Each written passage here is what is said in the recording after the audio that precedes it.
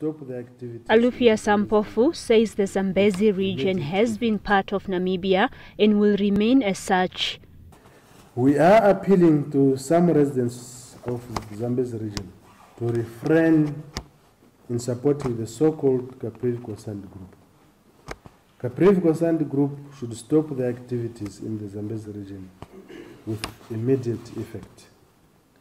In the same vein, to stop giving false information to people to Dukwi refugee camp, that returnees from Botswana are subjected to arrests, detention, threats, and imprisonment.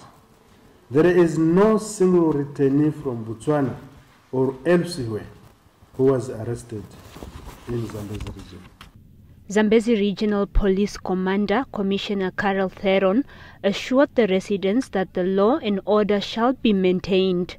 Theron also mentioned that the provisional withdrawal of charges against the leaders of CCG is not based on lack of evidence, but it is meant to finalize some outstanding matters before the group is summoned back to court.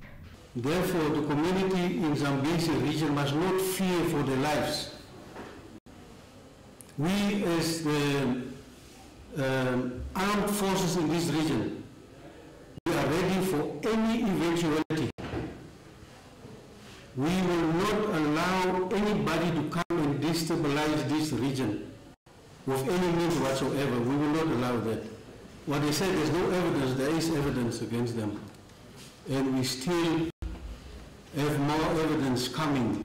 Theron cautioned those using inappropriate language on social media and spreading false information to stop.